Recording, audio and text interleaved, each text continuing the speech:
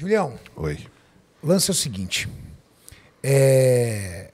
O esporte lá tem uma precariedade muito parecida como nós estávamos há aproximadamente 8 anos atrás. Na nossa época, Renato. A gente viveu aquilo lá. Quem tinha a grana do próprio bolso, fazia. Isso. Quem não tinha, meu amigo, passava perrengue a cada preparação. Renatão, quando nós começamos... Então o Brasil também não é uma realidade muito diferente. Não. Quando nós começamos, a gente tinha ali 3 ou 4 empresas que apoiavam o esporte. E era um apoio, não era um investimento.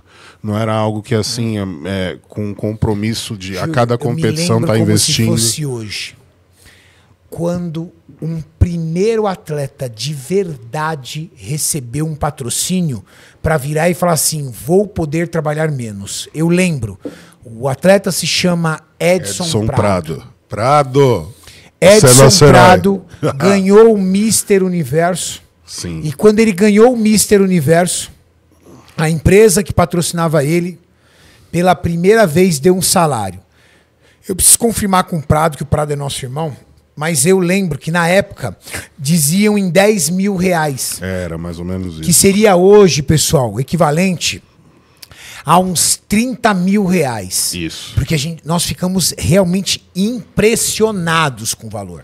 Ninguém acreditava. E aí, tanto assim que o Prado virou a nossa referência do que é um atleta conquistar o sucesso financeiro.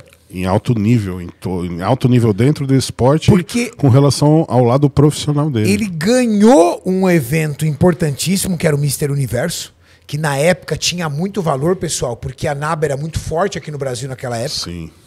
E junto com isso, veio uma empresa e naquela época deu equivalente hoje a uns 30 mil reais, cara, pro cara. 30 mil reais para aquela época, para fisiculturismo, era algo de... Cara, eu lembro que todos os atletas ficaram pasmos. Sim. E era o único que tinha. Nós estamos falando do ano de, Julião, 2004, 2005. Não, 2002. Foi 2002, Julião? 2002. 2002.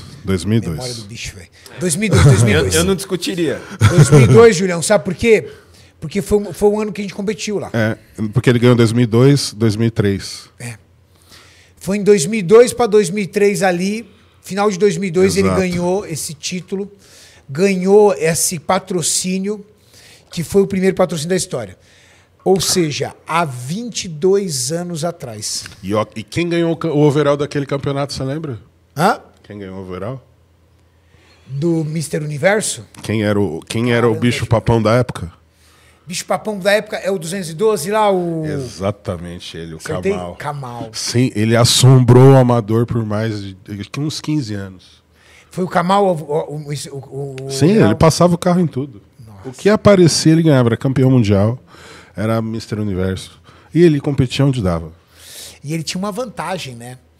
Kamal, ele era um atleta que literalmente tinha apoio do país. Sim. Ele recebia salário do governo e muito bom salário. A Líbia paga salário. Salário e premiações, né? Sim. O Mohamed me falou que no Mister Olímpia, a premiação que ele ganhou foi de 70 mil dólares do país. Que era maior que a premiação de 40 mil da época do Mister Olímpia. Do próprio Mister Olímpia. Caramba, quase dobrou o prêmio do Mister Olímpia. Não, ele ganhou muita coisa lá. Quando você ganha título mundial, você ganha dinheiro. O Mohamed mesmo, se fosse campeão mundial, ia ganhar 15 mil dólares do governo. Da hora. Interessante, é uma forma que o governo tem de incentivar o esporte. É campeão internacional, ganha premiação do governo. Diferente do nosso país, que tá cobrando imposto dos atletas olímpicos. Cara, eu vi aí, você viu isso? Que doido, né, velho? Judiação.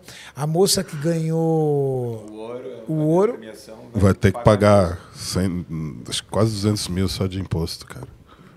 Impressionante. De abrir mão, pelo menos, para esses atletas, né? Exato.